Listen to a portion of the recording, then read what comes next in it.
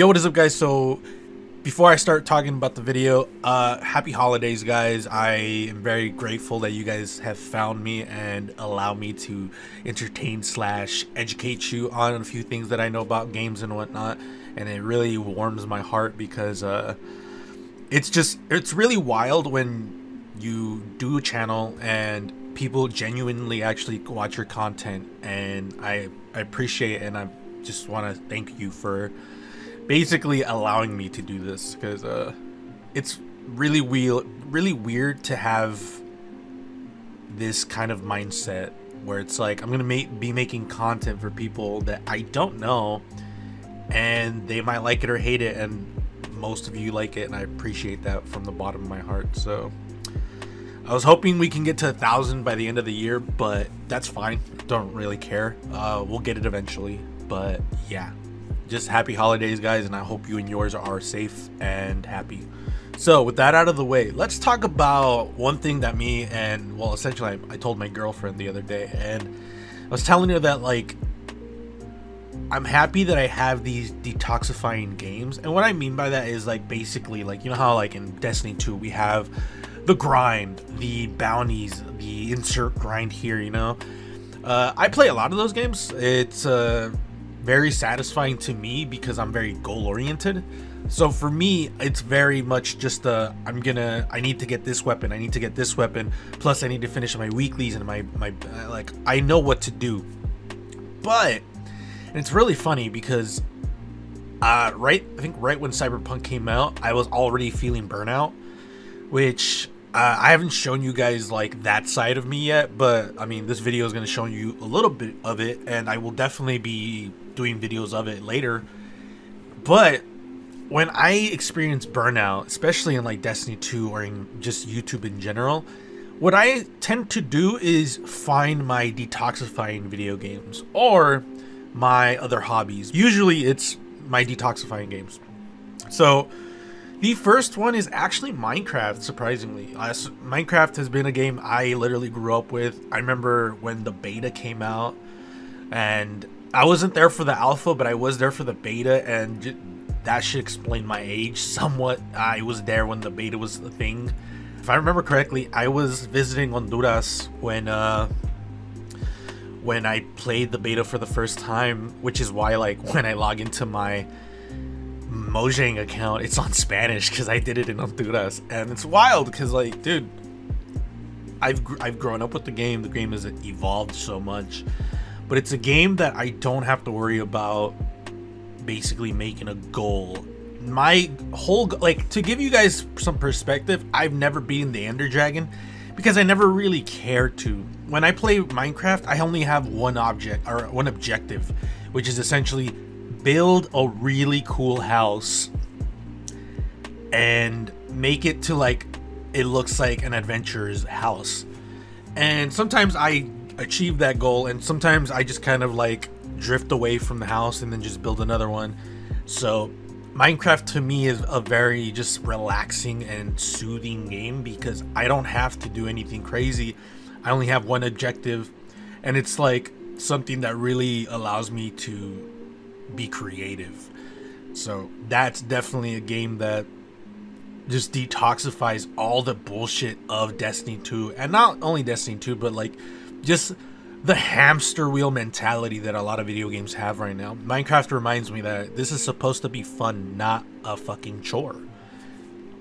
With that being said, another game which is really funny after everything I just said about Minecraft is actually The Binding of Isaac. So I've been playing The Binding of Isaac since forever. I actually don't even remember when I bought it, but it's a game where my goal is obviously to beat the game, but it's not to do anything crazy. It's just me kind of like turn my brain off and I just play.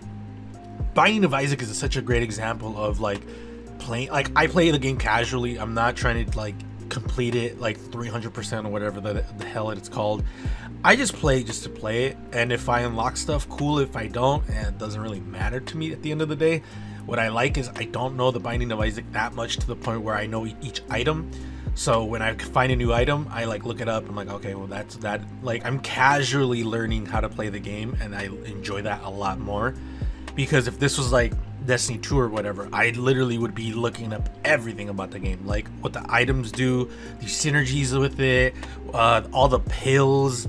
Even though you don't know the pills when you pick them up, if I remember correctly, I would still try to like memorize what all the pills do. Like, I would do so much more. But the Binding of Isaac, to me, I'm not saying it's right or wrong. I'm just saying I enjoy it. I enjoy playing it casually a lot more. And the last game is actually not a game, but more of a genre. I enjoy survival crafting games. So, Ark Survival Evolved is a great example. I love that game. The Long Dark I just picked up not too long ago, which I'm still kind of iffy on. Subnautica, Raft, Stranded Deep, The Forest. I have so many games like this that these are really my comfort games. These are the games that I just kind of sit back, chill, and just really just let my mind wander, because it's just a lot of fun. And for me personally, if I can't build a house and live in the game, then my interest in the game kind of wanes. The Long Dark is a great example. Not saying the Long Dark is a bad game. It's a great game, actually. It's just, for me, I very much enjoy a game where I can actually build a home and kind of just survive off the land. Not saying you can't do that in the Long Dark. I just don't think you can build a house, and that for me is like really important, because you feel every like foundation that you build in a game. The Ark is a great example of that. Like, I've been playing the Ark since forever, and every time I start it up, immediately I'm like, all right, gotta build a house, gotta survive and thrive. And if you guys know that saying, that you one of the real ones. But that's like my point in a video game: survive and thrive. And I really enjoy survival games specifically because it just allows me to do that. It allows me to just get into that mindset of like, all right, I need to make this house like a survivalist paradise. So I have to have storage. I have to have like my own room, and like I really go balls deep into it because it's just a lot of fun for me.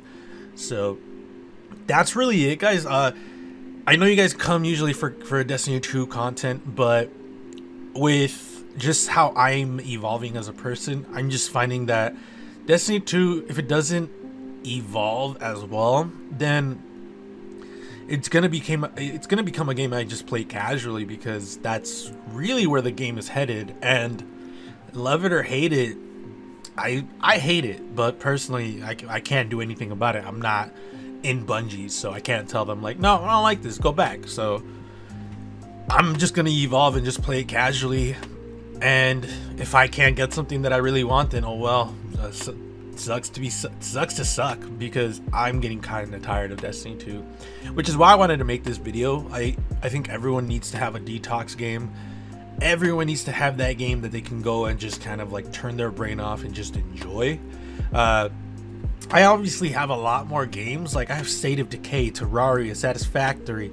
I just got Phasmophobia not too long ago. I got Phasmophobia not too long ago, which I've been told that I should do content on, which is still kind of like, I don't know, man. I will still have Cyberpunk coming out. I will still have the Ghost Runner series if anyone's interested. I do want to finish that on my channel just because I like that game. And there's just a lot of content that I'm thinking about. And with the new year coming up, this channel's not going to slow down at all. If anything, it's going to go a little bit harder on it. So be safe, guys. You know, tapping the world. I hope you and yours have a great Christmas/holiday. I don't like to say just Christmas because I know other people celebrate other holidays. So happy holidays. Be safe, guys, and I'll see you guys later.